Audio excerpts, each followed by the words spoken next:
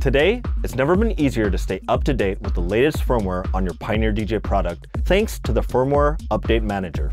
Let's show you how easy this works using the DJM S11 with an older firmware, version 1.02. With the Firmware Update Manager installed on your computer, simply plug the mixer to your computer via USB. A window will pop up and prompt you if a newer firmware update is available.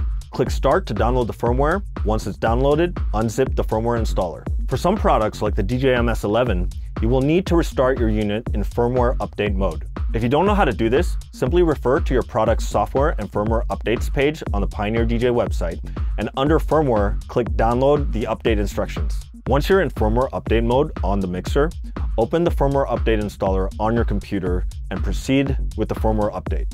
Keep in mind this may take several minutes.